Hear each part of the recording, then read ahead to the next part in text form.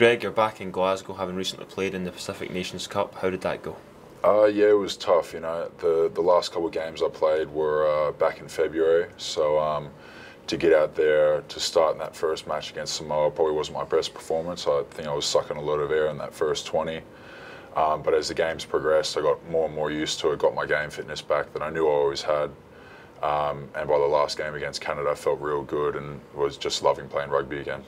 And you played Canada just on Monday. How's the fitness coming along?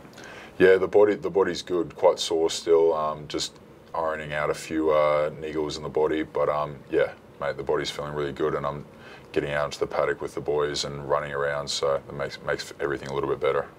And explain your sort of mindset going into the next few months, because you're obviously wanting to be involved at the Rugby World Cup. How are preparations for that going?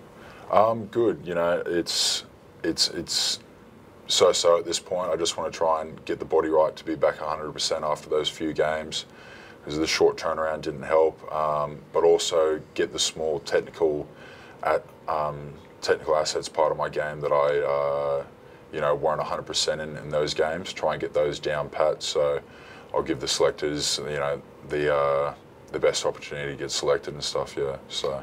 And how do you rate the Pacific Nations Cup as a sort of tournament and a place to showcase your skills?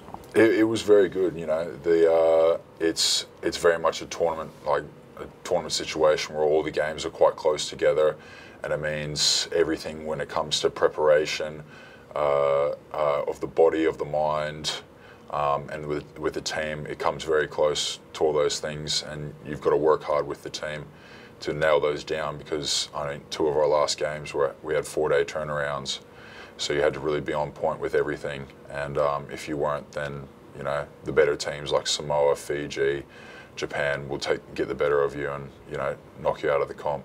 When you signed, we obviously weren't crowned the champions. That obviously happened. We beat Munster 31-13 in that historic game. Were you watching that match, and how excited are you to now link up with the club that are the champions of the league? Yeah, definitely. You know, watching that match, you guys played some very exciting rugby, and you know the rugby I like to play. So it was, as much as I wasn't a part of it, but it was very good watching the team win it, and hopefully we can do it again, and I can be a part of it this time.